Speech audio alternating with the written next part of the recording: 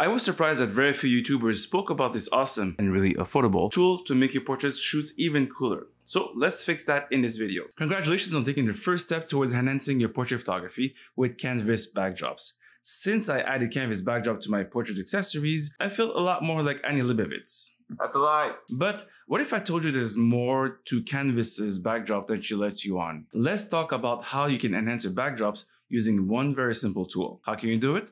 Well, just take a look around your house and let's get creative. Just like we build images in Photoshop or Capture One, canvases can help us add depth and texture to our portraits. By introducing layers, we make our visuals much more captivating. To help demonstrate this, I'd like to share some branding images I created for my friend Christine, who recently launched her wellness business and wanted some brand images that reflect, well, wellness actually. So for this portrait session, I used a canvas backdrop with colors that match her clothing. The canvas was painted by myself, so you can't find it online. And then I added layers to create depth and interest.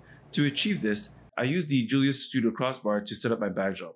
You can either open your phone camera at this moment or see the link right below this video in the description and click the first link to learn more about the Julius bar. Now that you see it, you understand how it works. The Julius bar is great as it helps you add up to 5 additional layers to pretty much anything. In my setup, I added, very simply, inexpensive white sheer curtains to give it a free and more relaxed look.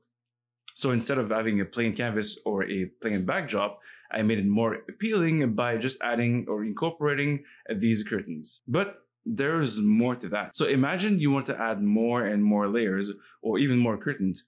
The genius of using that Julius Cross Studio bar is that it can support up to 5 bars on a single light stand. So you can keep adding layers and layers and layers of fabric plants without being worried about overloading the bar, since each layer has its own bar. The only maybe negative thing is that you have to add some extra bars or buy some, but they're quite affordable. So imagine the endless possibilities you might get from using a tool like the Julius Cross bar. Is that an idea that you'd like to try out?